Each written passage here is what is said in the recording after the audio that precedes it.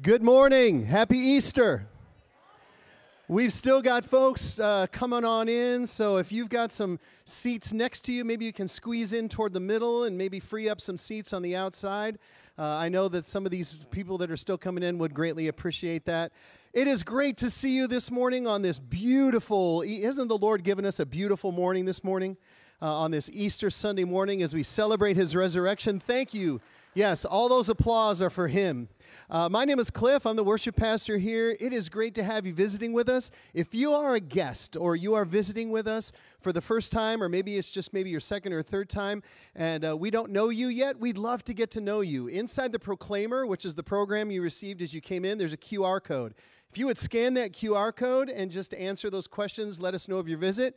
You might have questions about what we believe as a church. You might want to know more about what it means to become a member. Anyway, we can answer all those questions, and we would love to know of your visit with us this morning. Before we get started, I just have a couple of quick announcements that we want to talk about, some exciting things that God is doing here at Liberty Baptist Church. First of all, coming up the second weekend in April, April 12th and 13th, we have a wonderful women's conference coming up. So if you are a lady, we would encourage you to get registered for this. We have Dr. Monica Brennan, who is a professor at LU, coming to speak, and the cost is $10. You can contact Melissa Small. Her phone number is in the Proclaimer. You can call her to get registered, and there's lunch provided for all of it, and we would encourage you to get registered for that women's conference. It's going to be a wonderful time of discipleship and worship together.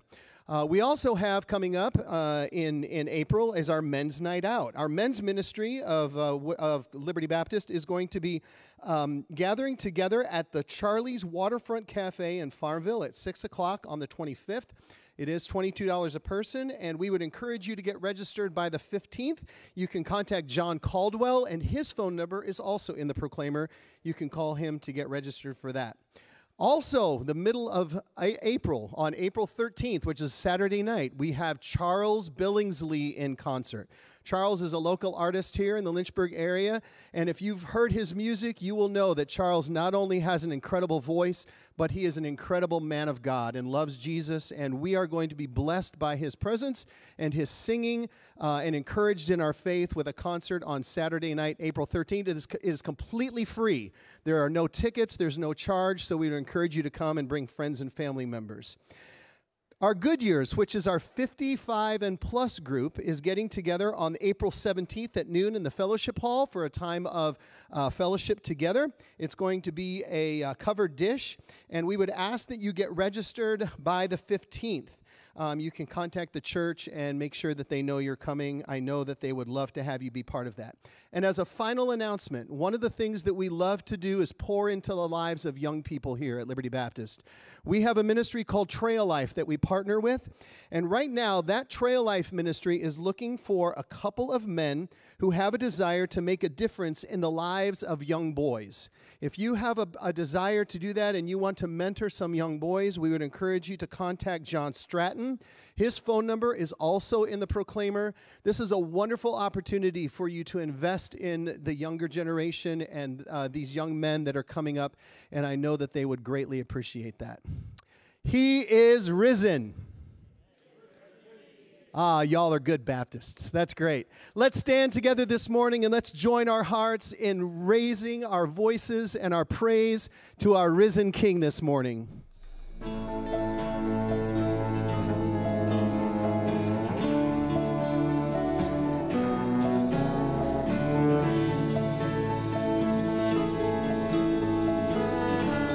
Jesus, we lift our praise to you. Low in the grave he lay, Jesus my Savior, waiting the coming day, Jesus my Lord. Up from the grave he arose, with a mighty triumph for his foes. He arose the victor from the dark domain, and he lives forever with his saints to reign. He arose, hallelujah, Christ arose. Hallelujah.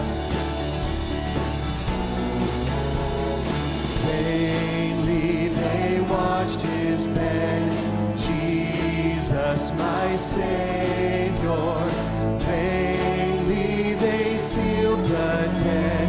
Jesus, my Lord, up from the grave he arose, with a mighty triumph for his foes. He arose the victor from the dark domain, and he lives forever with his saints to reign. He arose, hallelujah, Christ arose. Oh, this is our testimony. Let's sing it out. Death cannot keep his prey. Jesus, my Savior, he tore the bars away. Jesus, my Lord, up from the grave he arose, with a mighty triumph for his foes. He arose the victor from the dark domain, and he lives forever with his saints to reign. He arose, hallelujah, Christ arose. All right, ladies, we're going to sing that last line together. Hallelujah, Christ arose. Sing it out. Now the men, here we go.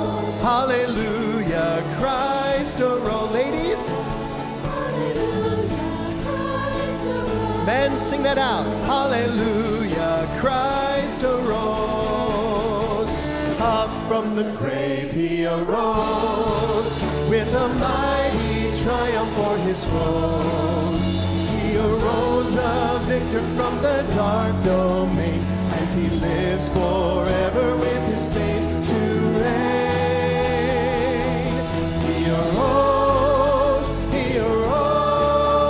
hallelujah, Christ arose.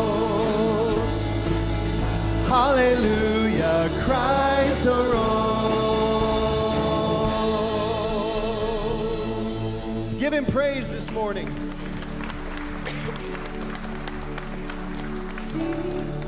On the hill of Calvary, My I say your love for me. My Jesus set me free. Look at the wounds that give me life, grace flowing from his side, no greater sacrifice. What he's done, what he's done, all the glory and the honor to the Son. My My sins are forgiven, my future is heaven. I praise God for what he's done.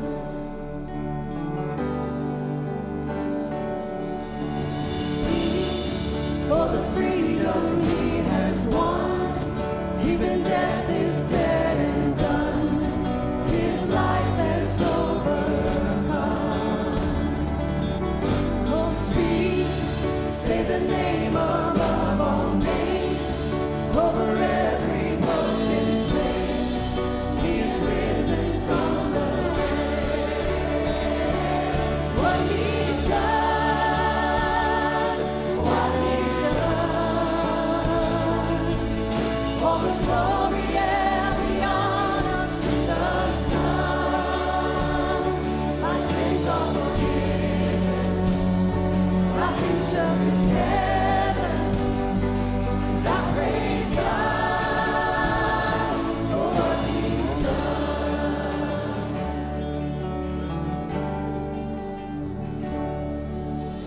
Now, on the throne of majesty, the Father's will complete, and he reigns in victory. Oh, sing hallelujah to the King. He is worthy to receive all the worship we can what he's done, what he's done. All the glory and the honor to the Son. My sins are forgiven, my future is heaven.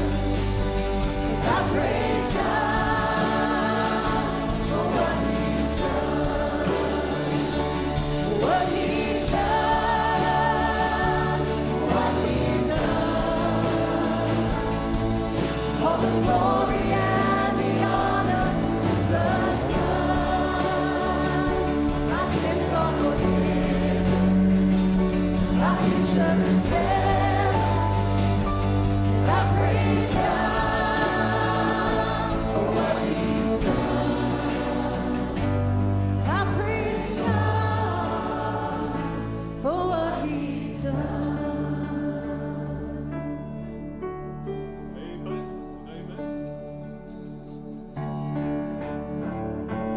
Amen. Amen.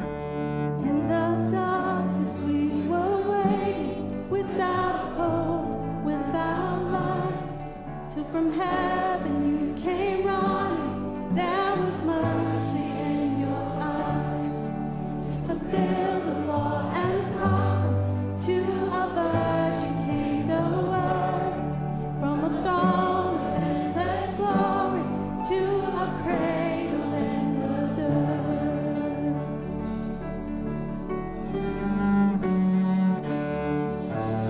Praise the Father, praise the Son, praise the Spirit, three in one. God of glory, majesty, praise forever to the King of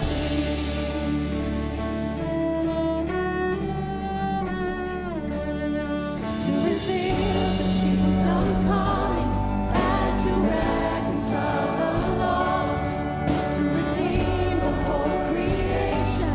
You did not despise the cross, for even in your suffering you saw to the other side, knowing this was our salvation.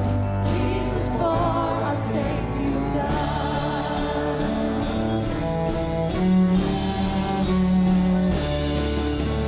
Praise the Father, praise the Son, praise the Spirit, three in one. God of glory, majesty, praise forever to the King of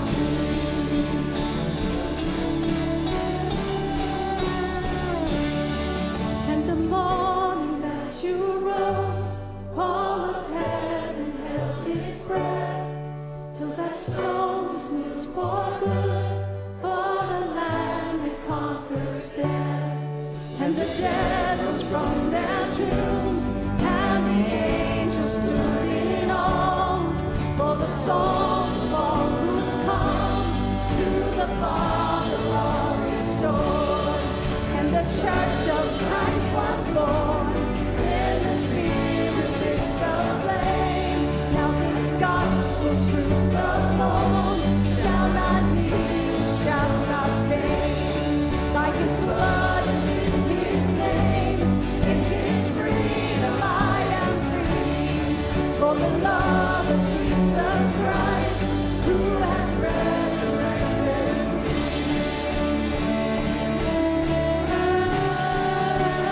Oh,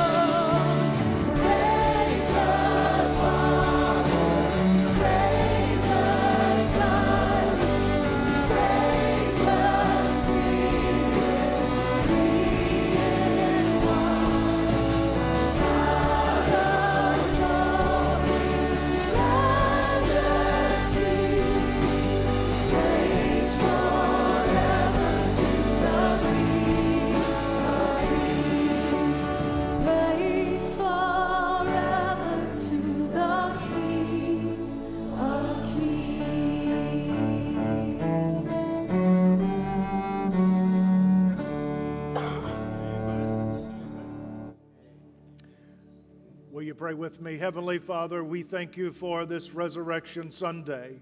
God, we thank you that in a world of darkness and death, you have brought light and resurrection. God, we thank you for the hope that you have given to our hearts and the hope that you have communicated to the world. God, we thank you that you love the world and have given your very Son to die on a cross and rise again so that we can have life.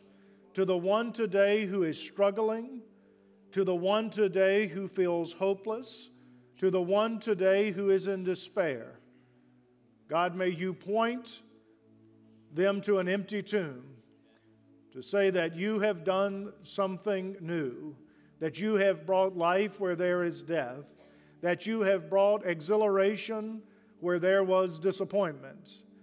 And God, today I pray that as we look into your word, Holy Spirit of God, would you give us insight into what the resurrection means for us, not just for today, but for every day. God, we are here today on a Sunday, remembering that you rose from the dead on a Sunday, on the first day of the week.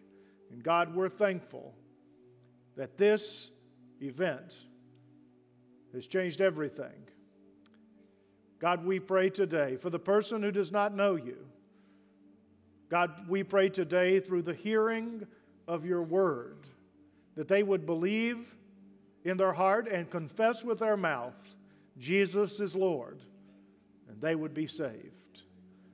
And so, God, today we ask you to convict hearts, to enlighten minds, to motivate wills, so that we can be in conformity, not with our own will, but with your will. We pray, your kingdom come, your will be done on earth as it is in heaven. In Jesus' name, amen. You may be seated.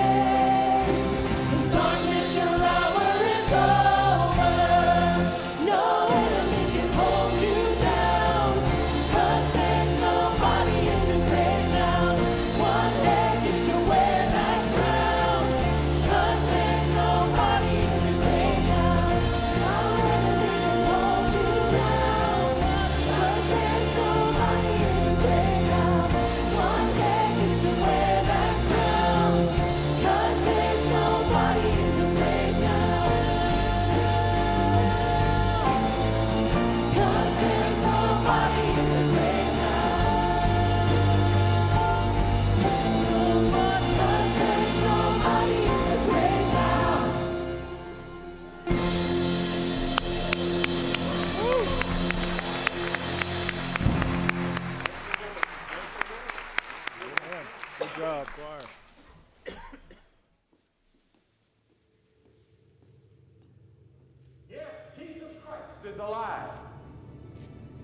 He rose from the dead, and that day, that Easter Sunday morning, that first Easter, when Mary and Mary Magdalene and Salome went to the grave expecting to anoint a dead body, they saw the angel sitting there.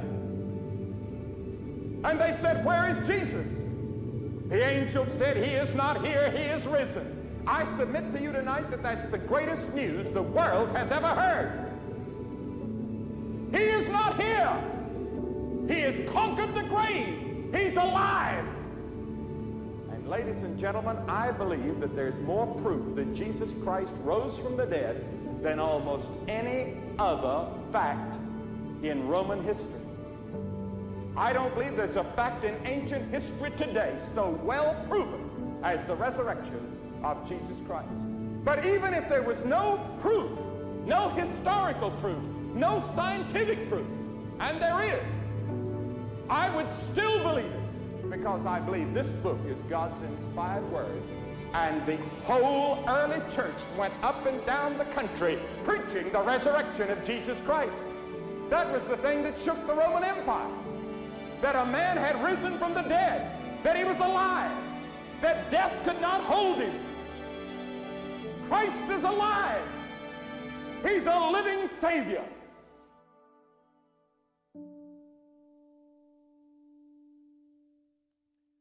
Cliff picked a Billy Graham before I got up here, so I'm thinking. He just thought, well, if the preaching is thin, at least you heard Billy Graham give a good Easter commission. Well, what a joy it is to be here on this Easter Sunday morning to declare that Jesus is alive. It's been a joy over these last several weeks that we have walked through the Gospel of John.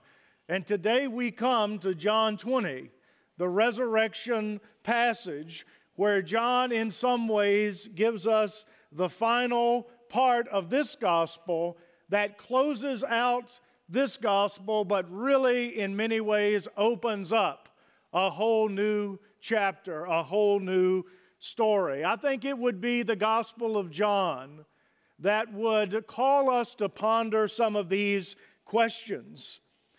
Do you long for the world to be a better place?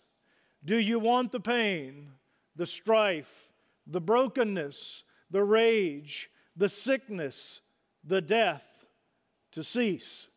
You know, we as humans live in such a confounding setting.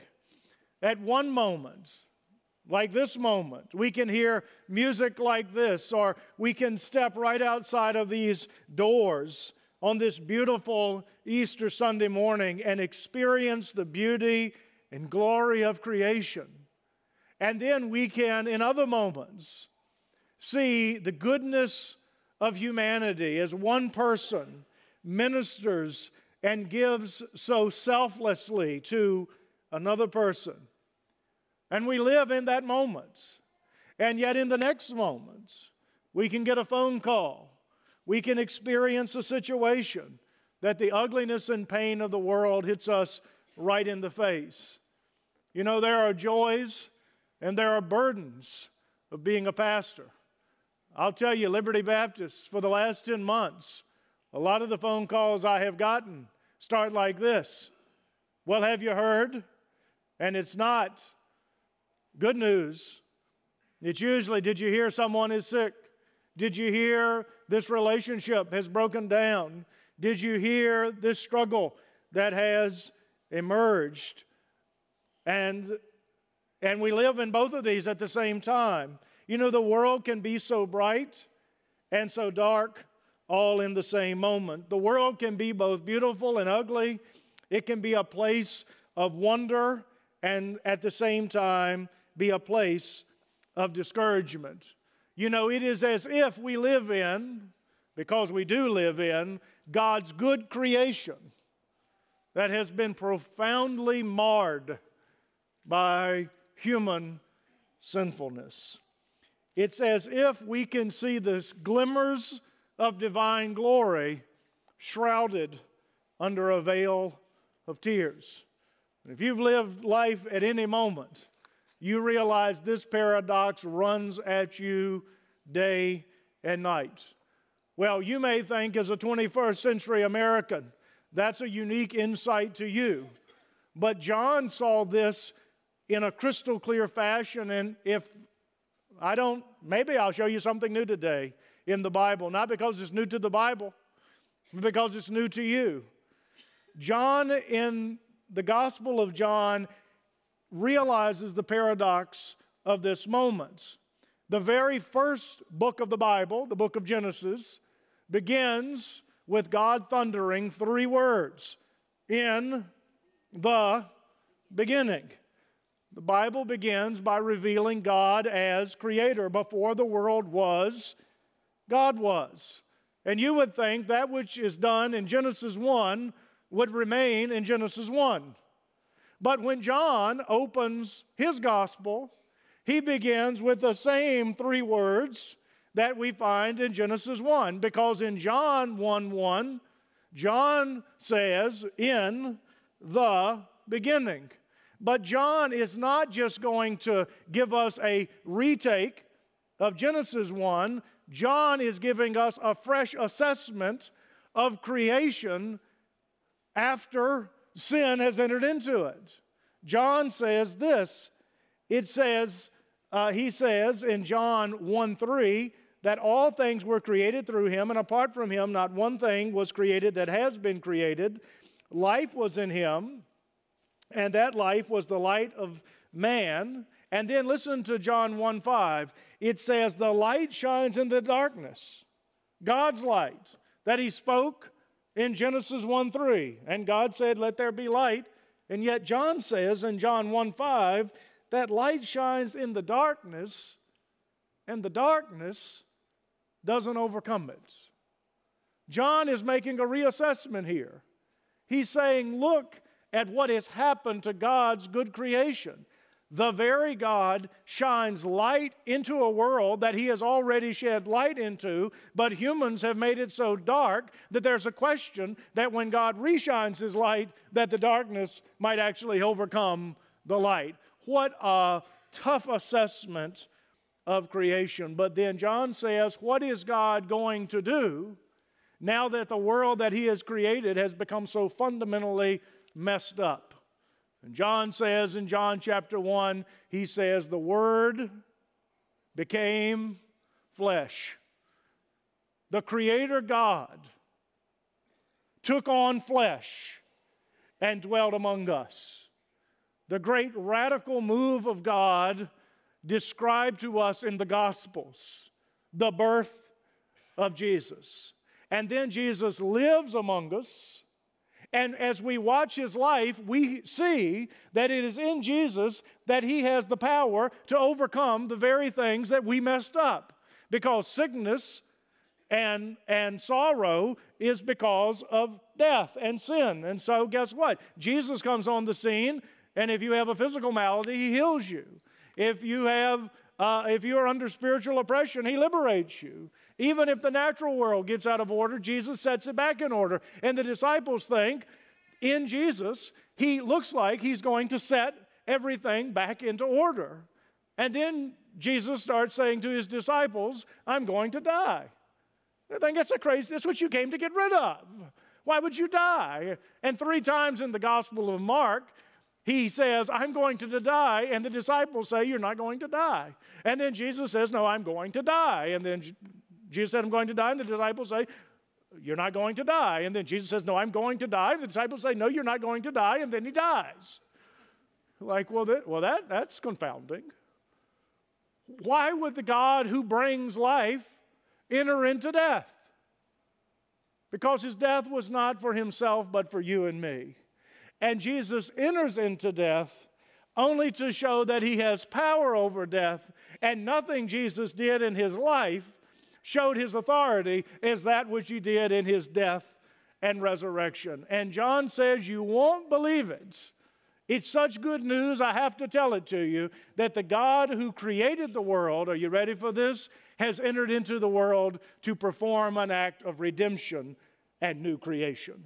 He says all that humanity messed up it will be God himself that will set in motion a plan to fix it, to redeem it, to make it new. If you have a Bible today, John 20, verses 1 through 22.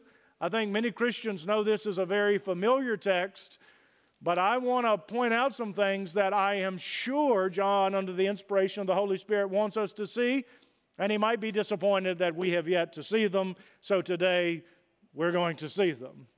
Notice John 20, verse 1. We read 18 verses. The first big idea today is Jesus' resurrection reveals that a new day has emerged in the midst of a world in need. Verse 1 says, on the first day of the week, Mary Magdalene came to the tomb early while it was still dark. She saw that the stone had been removed from the tomb. So she ran to Simon Peter and the other disciple, the one Jesus loved, and said to them, they have taken the Lord out of the tomb, and we don't know where they have put him. At that, Peter and the other disciple went out heading for the tomb. The two were running together, but the disciple outran Peter and got to the tomb first. Stooping down, he saw the linen cloths lying there, yet he did not go in. Then following him, Simon Peter came also. He entered the tomb and saw the linen cloths lying there. The wrapping that had been on his head was not lying with the linen cloth, but was folded up in a separate place by itself. The other disciple, who had reached the tomb first, then entered the tomb, saw and believed, for they still did not understand the scripture that he must rise from the dead. Then the disciples went home again. But Mary stood outside facing the tomb, crying. As she was crying, she stooped to look into the tomb. She saw the two angels in white sitting there, one at the head and one at the feet, where Jesus' body had been lying. They said to her, woman, why are you crying? Because they've taken away my Lord, she told them, and I don't know where they've put him. Having said this, she turned around and saw Jesus standing there, though she did not know it was Jesus. Woman, Jesus said to her, why are you crying? Who is it you are looking for? Supposing he was the gardener, she replied, sir, if you have removed him, tell me where you've put him, and I will take him away. Jesus said, Mary. Turning around, she said to him in Hebrew, Rabboni, which means teacher. Don't cling to me, Jesus told her, for I have not yet ascended to the Father, but go to my brothers and tell them that I am ascending to my Father and your Father, to my God and your God. Mary Magdalene went and announced to the disciples, I have seen the Lord, and she told them what he had said to her. As I've already made it abundantly clear, it is the Gospel of John in John 1 that has us look at creation and then see that God's original creation has been messed up, and Jesus, re-entering creation in the incarnation, taking on flesh, sets in process a plan of redemption to ultimately renew creation. Now, if you can just follow along with me, which I clearly believe that John intended to leave these clues for us, if I were to say, what did God do on day one? And God said, let there be light. That's exactly what God did. And so notice, John begins John 20 on the first day of the week. It's almost as if John is saying, the old creation has been messed up, so I'm going to have to start again, because creation, God rested on Saturday, because he started on Sunday, went all the way to Saturday. But in John 20, on the first day of the week, here comes a new act of God working in the world. And notice, Mary comes. Well, this is such a beautiful image here. Mary comes to the tomb while it was still dark. John does this all the time. In John 3, when Nicodemus comes at night, he stays in the dark. And when the Samaritan woman comes in John 4 at noon, she stays in the light. John is always writing one thing on top of another. Mary comes in the darkness, but on the first day of the week, God is about to reintroduce light and life back into his world in a way he has never done it before. Now then the gospel writer tells us that two people get running to the tomb. You have the disciple Jesus loved, who's likely the author of the gospel, John, and Simon Peter. And John informs us that Peter's legs evidently weren't what they used to be, because he got there first. Simon Peter got there second. They looked in the tomb, and yet they believed, but they didn't fully understand. But it is as if John says, I'm not going to focus on Peter and John, I'm going to focus on Mary. John uniquely focuses on Mary in this particular episode. Now, why is Mary coming to the tomb? Well, a word about first century burial practices to understand why Mary is coming to the tomb. Jesus died at 3 o'clock on a Friday, Good Friday. And then Jesus had to be off the cross and buried probably about 5 or 6 o'clock, because maybe you didn't notice this in Genesis either, but Jewish people count time not morning to evening, but evening to morning. It says in the evening and the morning were the first day. So the Sabbath begins at the evening, and then early Sunday morning the Sabbath ends, if you track all of this. Nevertheless, so Jesus has to be off the cross because Jewish people can't bury on a Saturday because they can't work on a Saturday. And so there's a quite hasty burial of Jesus. Now, if you die, they whisk you away, never to be seen again until they see you all beautiful, if you want to be beautiful, in a casket. That's not the way it worked in the first century. The first century you died and they wrapped you up in linens, in linen cloth, not because they're mummifying you, but because within the cloth they've got to stick spices because you stink. That's just the way things go. And this was done very hastily to Jesus. It had to be. And so Jesus really hasn't gotten a proper burial. Also in the first century, they didn't put you in a hole in the ground. They put you in a tomb. And a tomb is kind of like a cave. It's not underground, not necessarily. It could be kind of in the ground, you know. Nevertheless, they put you then, they would bring you in and lay you on a slab in the tomb, and then they would roll the stone back in place. And then they would kind of wait. Because if you lay on the slab long enough, you decay to the degree that there's nothing left of you but your bones. So then they gather your bones up, put them in a box, and put you on the shelf and write Rusty's bones right there, you know. And then the next person's up, you know, and so you could have a whole tomb full of a whole family. And that you have a family tomb. And Jesus, we're told, that he had a new tomb. He's the first person ever been in the tomb. There's not a bunch of bone boxes from a bunch of people that are there. So why does Mary wait till early Sunday morning? Well, because the Sabbath starts Saturday evening, and then I guess Friday evening, and it ends Saturday evening, but once it's Saturday evening, it's dark, and it's not good for a woman, and maybe not even for a man, to be bumping around in the dark because you might get mugged. So what does Mary do? She waits till the soon as she can come, and her whole reason wasn't to come to the tomb to expect a resurrection. I mean, please.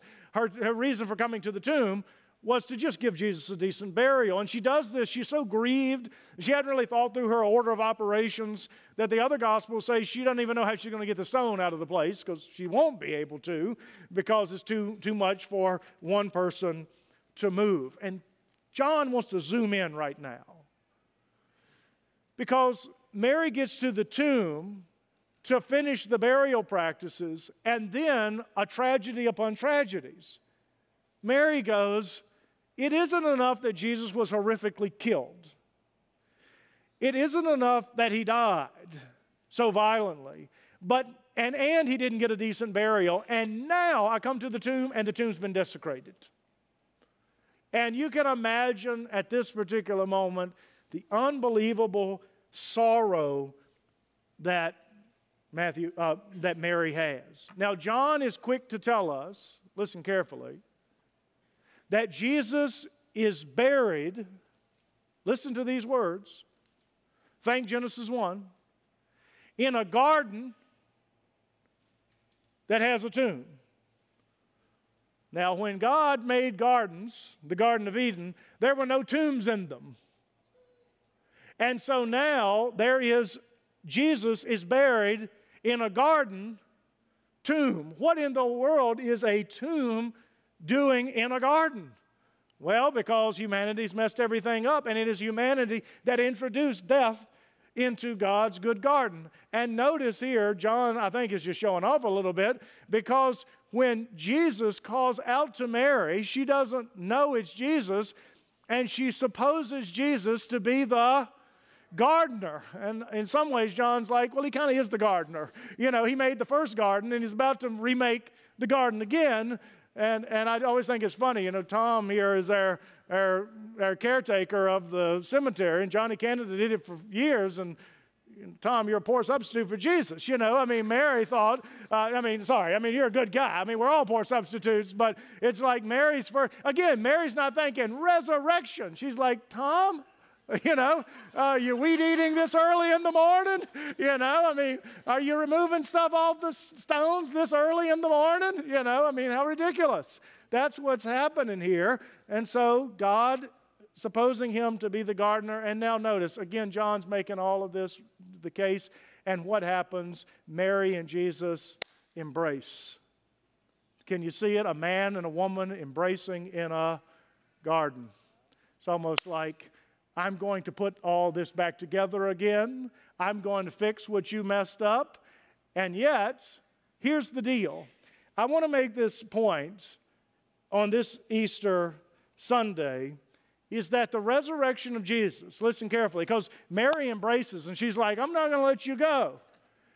And Jesus said, look, the resurrection is not God's final action. This is just his first action of restoration. I mean, this isn't all. It's not like Jesus is alive and he's done. Oh, no. Jesus is alive and you trust in him, you'll have an experience of resurrection, and God will make all things new, and he'll come again, and.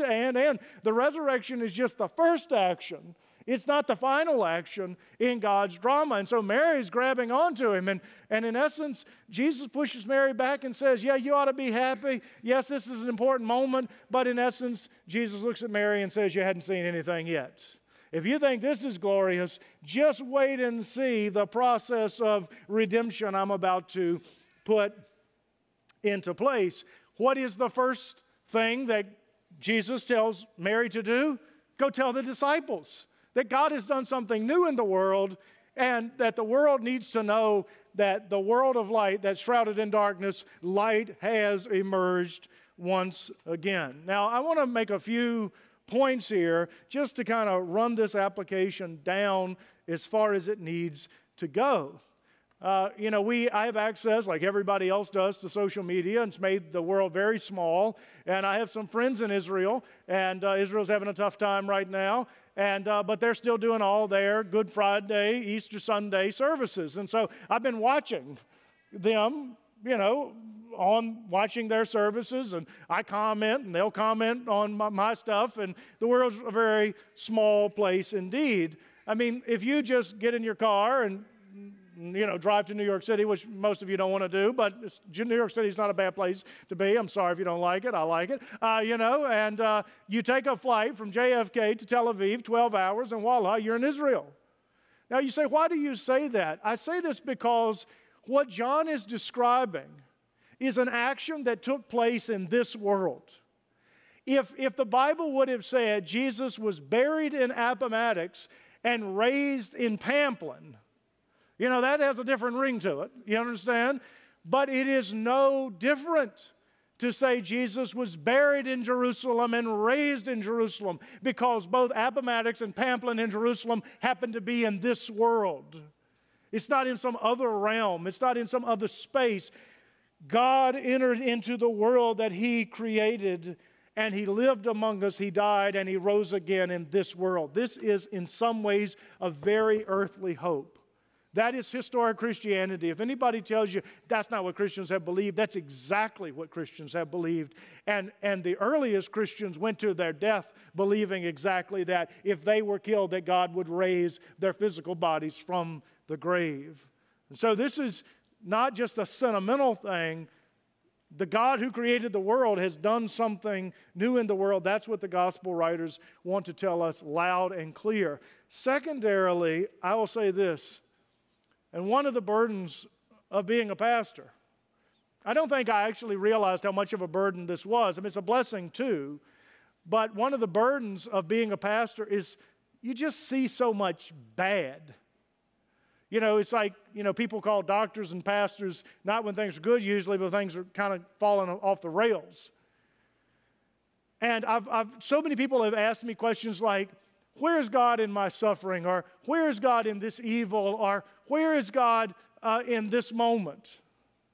And I'll just be honest with you. Sometimes I've heard stories of things that have happened to people, and I have no direct answer on why God allowed that. I don't have an answer. A few things I do know, that God's not unconcerned about your suffering because He died on the cross. And if God is on the cross, what is He doing there? He's taking suffering quite seriously. And I think there are some good arguments for how God can be good, why God is good in their suffering. I mean, by the way, there actually is no actual evil if there isn't an actual good, and there's no actual good if there's not God. I mean, even the philosophers figured that out who weren't Christians. So you can work through all of that, but all of that kind of, even with somebody who's grieving, even good arguments kind of end like a thud. They're just like, okay, all right, you won that argument, but I'm still upset about it. You made that point, but I'm still grieved. Let me tell you something, that God's answer to suffering and evil is not an argument. It's an action. You know what people want? They want full restoration. They want that which was taken from them to be given back to them. And here's the beauty of Easter Sunday. The resurrection of Jesus gives us insight into a God who the worst was done to Him, and He rose from the dead. And that first act gives us a glimpse into God's final act, in which all that is taken from you, are you ready for this? When the Lord returns and raises your body and makes all things new, all that is taken from you in this life will be given back to you in a greater way than you can ever imagine. You cannot even begin, and honestly, part of the beauty of God's new creation, part of the beauty of God's new world is the places of deepest brokenness. Those will be exactly the places where God does the greatest restoration project. God is not a God who just wants to throw away things once they're broken. God is a God who takes broken things and makes them new. And the resurrection of Jesus gives you a clear insight into this. You say, is God's restoration, when He returns and makes all things new, is it really going to be that good? Why don't you just listen to what the Apostle Paul says in Romans 8:18. Listen to these words. Paul says, "For I consider the suffering of this present time," and I mean add it up, a lot of suffering. Paul says, "For I consider that the suffering of this present time," are you ready for this? "Are not worth comparing to the glory that's going to be revealed." I have preached that text at so many funerals after somebody has gone through a grueling, grinding, slow walk to death. I have been there as the IV drips. I have been there as the pain meds don't work. I have been there as people cry and pray and get no relief. And Paul says the suffering of this present time will be so eclipsed by what God is going to do in the future that will seem as nothing. Well, I'm going to say that's going to be something. And this is the hope that Christianity gives to us, that God has come into time and space and He has done an act of new creation and says, you ready for it? I'm just getting started. Now you say, it's not enough that Jesus has been raised. We're still kind of a mess. And now Jesus, after the resurrection, says, I'm going to have to go over here and have a little talk with my other disciples. I mean, Mary could show up, and Peter and John could show up. Where's the rest of you? And now I'll show you the second and final point. to show you that the resurrection is not the final act, but in some ways the first act, and God's going to start opening up all kinds of things to show us that He is a God of redemption. Notice Jesus' resurrection reveals to us the second big idea, that a new Spirit-filled task has been given to those who believe in Jesus. Notice verse 19. In the evening of the first day of the week. By the way, I just want to say this. Did you know Jesus' resurrection on the first day of the week is so important that every week we show up on Sunday to let everybody know that this new event happened? That's why Christians worship on Sunday.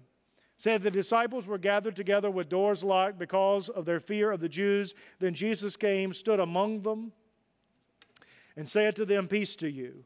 Having said this, He showed them His hands and His side, so the disciples rejoiced when they saw the Lord. Then Jesus said to them again, "Peace to you.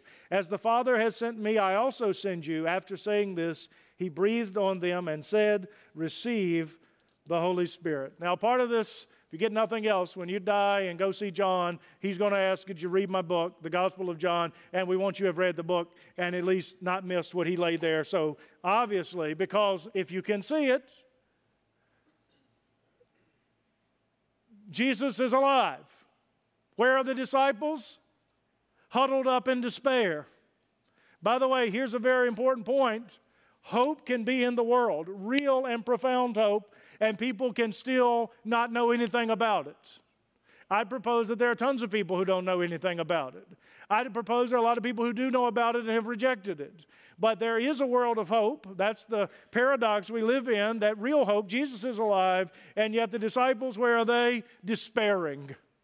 That's not the way it should be. So guess what? When you have despairing people in a world of hope, guess what you need to do? You need to go tell the people that are despairing about the hope. And guess what? Jesus comes, and He comes to this despairing, afraid group, and He does not speak a word of condemnation about all their missteps. You know what He does? He comes among them and just speaks peace. The great Jewish word, shalom. He says peace, goodness, well-being. It's all I'm here to give you. And He says, I knew you guys couldn't work out of this, so I did it for you. Here are my hands. Here's my side. Believe me. And then they do. They do believe in Jesus. And then He says, now that you have moved from despair to hope, guess what? There's still a lot more despairing people in a world of hope. So guess what Jesus says? Please do not miss this. Easter, so many times people think, oh, Easter Sunday, Jesus is alive, and one day I'll rise, and there's nothing to do in the meantime. That's not what Jesus says. Jesus says, I have done a new work in the world, but not everyone is aware of it. So Jesus says, as the Father sent me, He looks at the disciples and says, so I send you. Go tell the world that the God who created the world has entered into the world and has opened up a whole new realm. That's why, if you think church is just about coming and attending, no, it's not about. A church should be measured not by how many come, but by how many go. And a church should be measured by how far the gospel shines, not just about how many people gather. Gathering is important, but sending means you actually got the message. And you realize that in a world of hope, there are still despairing people, and you need to go tell them about the light of Jesus, because the resurrection is God's first act, but not His final act. So there is still time to deliver the message of hope to a despairing world. Now, I want to point out one other thing, and I conclude. You got a problem.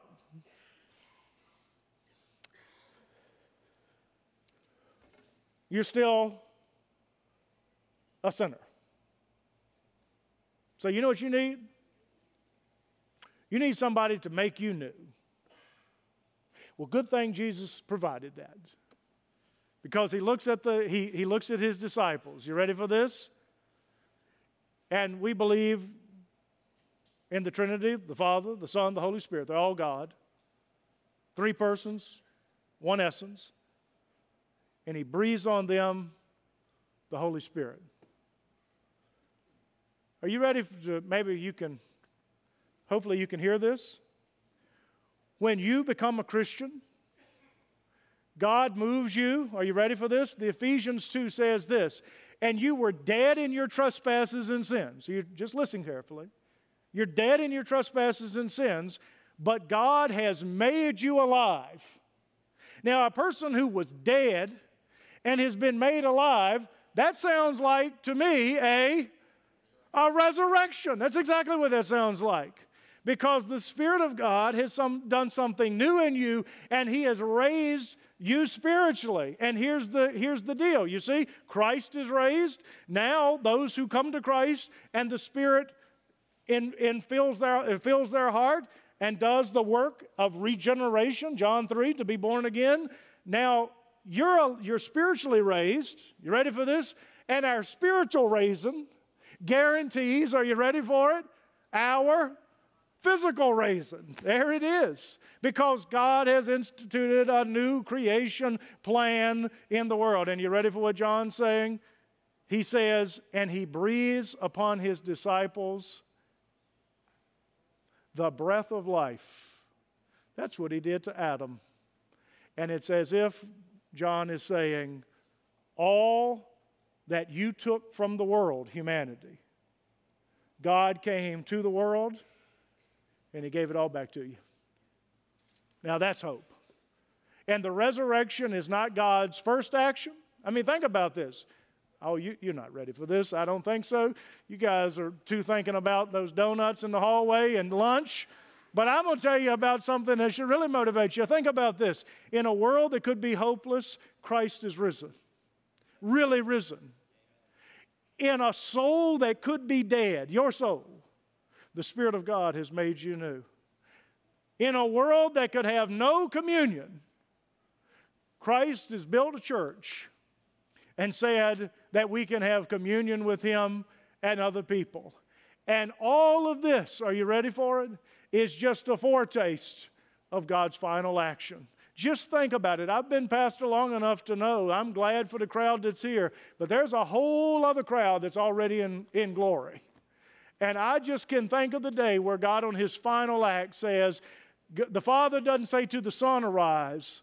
The Son says to all the saints, arise. And you think this is a crowd, wait till the crowd that shows up. I'm going to tell you. And they're going to actually be more excited than you are right now, because they're going to have resurrected bodies, and we're going to be on a redeemed creation, and there we will spend not a moment. Jesus will say, cling on me now as long as you want to, because welcome to new creation. No more sickness, no more death, no more crying, no more pain. This is God's world, the one He created and remade. He will remake again. And every Sunday we gather in faith, pointing to Christ's resurrection in the past and looking to our resurrection in the future. You know, you say, Rusty, pastorally, what does this matter? Hope you listen to me right now. We live in a world that is so loaded up in anxiety and depression and suicidality. And my heart does nothing but bleed for that. But I want to tell you something. I don't think the ultimate solution to a culture of anxiety, a culture of depression, a culture of suicidality will be resolved by just doing a few techniques. I am a counselor. There's something deep within a person that has to decide, is the world a good place with hope? Or is the world a dark place with just suffering and meaninglessness? If you have believed that this creation, that we have come from nowhere, we are going to nothing, and the meaning that we have, we make it up based upon how we deeply look inside of ourselves to find whatever we find inside of ourselves, and exactly how we find it, I don't know. But once we find it, it can't be critiqued. And then out of that, we live a fulfilling life. Foolishness. That is a lie, and that will keep a person down. The Bible says that the very God who exists created the world, and He did it in a good way. that the world is in fact ugly and suffering is in fact real. But God has not left us on our own, but entered into it, died on a cross in our place and risen again, and that there is plenty of signposts in the present that the God who created has recreated, and there are signposts in the present that point to a future that the God who started a process of restoration will finish the process. That will fill a person with hope, even in the midst of sorrow, even in the midst of pain, even in the midst of death, because they know that sin and death haven't gotten the final say-so. And I do deeply believe that this has to be believed at such a deep and gut level that your Heavenly Father knows what you need and He cares for you. That's what the Bible says. And the gospel shout that message. And I pray today you believe that message, not because it'll make you feel better, but because it's true. Some of you are here today. You're not a Christian. You know, the wonderful thing about God is that He's done all of this for us and yet doesn't force His way in. He says, won't you come? Won't you believe? The Gospel of John in John 20 says, these things I've written to you so that you may believe that Jesus is the Messiah, and that by believing you may have life in His name. You say, what does it take to become a Christian? To say, God, I admit I'm a sinner, and God, by faith, I trust in Jesus. If you're here today and you're not a Christian, why don't you walk this aisle? This is not perfunctory. This is an invitation to trust in Jesus. And quite frankly, this is an opportunity. We'll take a Bible and show you how you can become a Christian. And if you need prayer for any reason, if you're just beaten down and you say, I need to hear that there is a God of hope who has initiated hope in the world, that's what the Bible says. That's what God offers. We'll pray for you. The church is an instrument of God's grace that He's given to the world. So use it for the purposes that God has given. The altar is open. Whatever the need, becoming a Christian, saying, God, may you fill my heart with hope, or whatever else, the altar is open. Make the response as God leads you. Let's pray. Heavenly Father, we ask you, God, on this Easter Sunday morning, God, we thank you that we can look to an empty tomb and reveal that the glory of the empty tomb is not the end of the story, but the death, the burial, the resurrection, the sending of the Holy Spirit is just the latest installment of your redemption plan. And God, we're so thankful for what has happened. But God, we so look forward to the fact of what will happen. And God, we long for that final day where you make it all new. That our resurrection day will in fact be the final day. God, we will live with you in a beautiful garden for all eternity. God, we give you thanks. In Jesus' name, amen. The resurrection of our Lord has given us hope, and one day our bodies will be resurrected. We will see Jesus face to face. Let's sing together. Lord, I confess that I've been a criminal, I've stolen your breath, I sang my own song. Lord, I confess that I'm far from innocent. The shackles I wear, I bought on my own.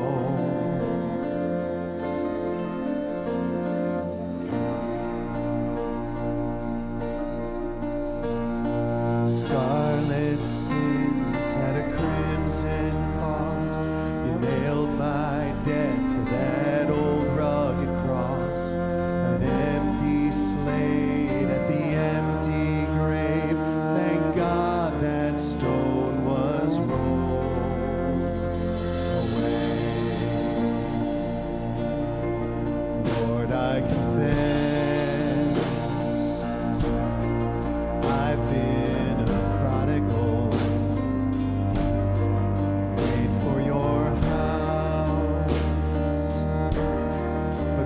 my own rose. But then Jesus came and tore down my prison walls. Death came to life when you called me by name.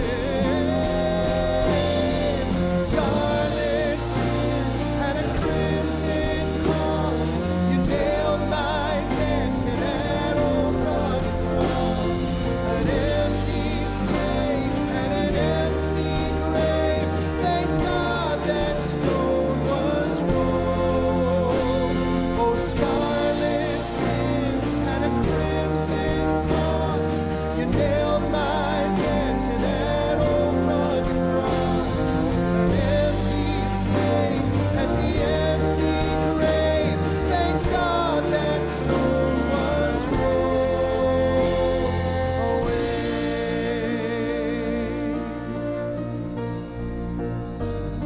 Jesus, thank you for the hope that we will see you face to face one day and our bodies will be completely resurrected, restored in new life. I see bright crimson robes draped over the ashes, a wide open tomb where there should be a casket. The children are singing and dancing and laughing. The Father is welcoming. This is our homecoming. Roses in bloom, pushed up from the embers. Rivers of tears flow from good times, remember. Families are singing and dancing and laughing. The Father is welcoming. This is our homecoming. Heaven joins in with the glorious sound, and a great cloud of witnesses all gather round. The ones who were lost are finally found. The Father is welcoming. This is our homecoming. Scarlet sins and a crimson cross. You nailed my dead to that old rugged cross. That empty slave and the empty grave. Thank God that stone was rolled away. Oh, oh,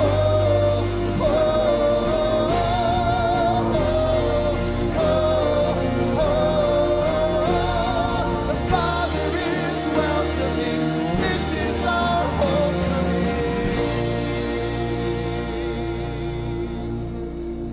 God bless you. Happy Easter.